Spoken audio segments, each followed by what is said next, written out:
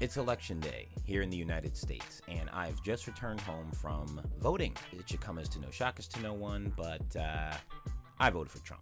If you've gone outside or spent time on social media, or if you live in a major city like I do, voting for Donald Trump or being even in favor of Trump when it comes to both the candidates, you're basically marking yourself as a social pariah. Why would I vote for Donald Trump? I think for a lot of people who are in favor of Trump this time around who maybe weren't before, it really comes down to the policies, money, the immigration issue, etc., etc., etc. The only real thing that the Democrats have on their side this election cycle is the abortion thing. I could see it being a top priority for a lot of maybe like younger women. Money was a lot better under his administration, it's, hindsight is 2020, but I remember back in 2020, looking at, Trump's presidential record, over those past, 3 years and some change, 4 years. And I hadn't really spent a lot of time paying attention to politics, but, upon looking at it on paper, Trump was a pretty good president.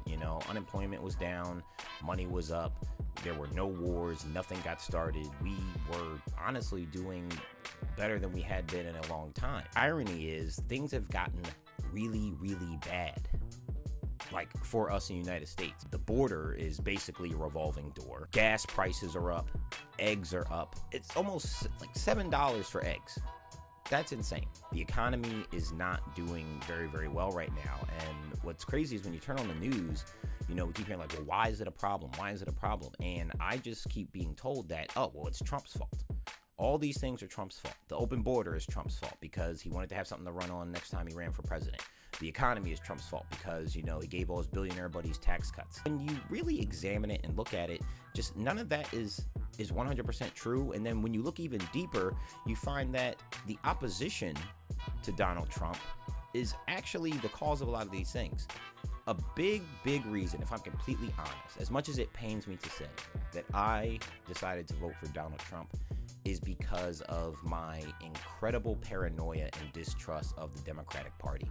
They are evil. Flat out, purely evil. Now, that is not to say that the Republican Party are, Boy and Girl Scouts here, by no means. These are politicians, they're going to tell us things that we want to hear. They're going to, manipulate the system. Things are going to be done that, maybe aren't in our best interests, or that are in our best interests that, to make an omelet, you got to break a few eggs. I'm not giving a pass to anyone that does anything dishonest or wrong or against the law. But I cannot escape the glaring irony of the Democratic Party and the current regime and establishment constantly accusing their opponent of very shady, manipulative, corrupt goings-ons that they themselves are guilty of. It's gotten to a point now where it's not even a matter of like, oh, did he do it or did he not? It's like, yo, you stand out because you're doing it in real time. The Democratic Party claims that they're the party of unity and not division, and that Donald Trump is causing division and hate among the American people. But literally every single Democratic ad, every single Democratic rally, they are talking about how evil and terrible the opposition is. You can't do things like call a former president of the United States a dictator and a Nazi and not expect people to start losing their minds. He's had 3 attempts on his life in just a few months. That doesn't concern anyone? Every single thing that they say, oh, Trump said this, Trump did that. When you look into it, it's completely taken out of context, and there's something else going on, or there was something else that was meant. And then when the current side does it, it's swept under the rug. We had the sitting president of the United States. Yeah, I don't know if you remember, but there is a president right now. His name is Biden. I don't know if you remember that.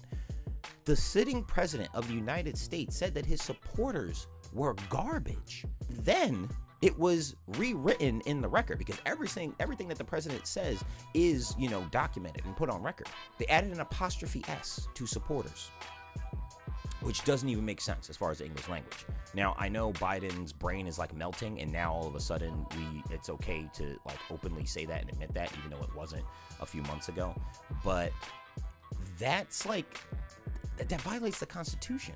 If Donald Trump isn't the next president, our way of life as Americans, as we know it, will dramatically change. What shocks me the most is when I see intelligent, good people, and I'm talking about people in my day-to-day life who I know, who blindly just follow the regime completely. If I'm honest, he's not the type of person who I would imagine as president. If you want my honest opinion, his VP pick, JD Vance, that guy is presidential. I am literally, it's to a point now where it's like the lesser of the two evils. I do not understand how so many people can blindly just not pay attention. And get this, that's what they're counting on you to not pay attention, to not fact check. And what's crazy is, if you hear, like, let's say you tell me, oh, well, Trump said and did this bad thing, and then I say in return, actually, no, he said this, this, and that. Will you fact check it? No. And at least that hasn't been my experience. In most cases, it gets shut down. It's like, oh, well, that's a lie. That's fake news. That's misinformation. That's not true. People are voting way too much with their emotions. Way too much. I think even I'm guilty of that. As I said earlier, I think the Democratic Party is unabashedly, unapologetically evil and is not in favor of the American people. And if anything, they want to tear down America as it is in order for complete control of money and power. Donald Trump is a threat to how things have been because he doesn't need their money.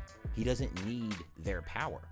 He very well, think about it, he could have walked away from this a long time ago, and yet he continues. He got shot in the ear, and he still is running.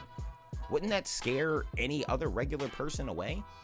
Donald Trump's not a regular person. He's a freak of nature. I do not know how this will turn out, and I'm trying to have peace with it and get to a place of, like, you know, no matter who wins, you know, I'm still an American, you know, I still am very patriotic, you know, take pride in where I am and show whatever leader is, you know, next in office, you know, the utmost respect because of the position that they hold. It's going to be really, really hard for me, if I'm just being honest, if Trump doesn't win and Harris is the 47th president of the United States.